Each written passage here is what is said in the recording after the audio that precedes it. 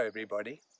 A number of years ago, I was on safari in the Zambezi Valley, and a dear friend of mine, late Geoff Stutchbury, a real character, was also at the camp. It was Chiquenya.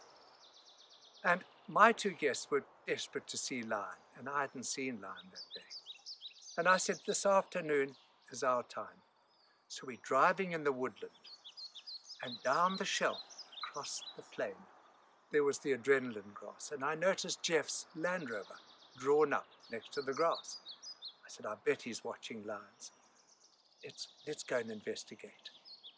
My Land Rover was quite noisy, and we bumbled up to him, and he turned around and he said, quiet, quiet. I switch off the engine, and it's dead silence.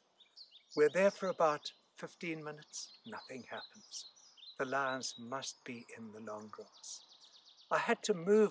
I was getting a little stiff on the one side. And as I moved, I managed to set the hooter off in the vehicle. And that was so embarrassing. But what happened?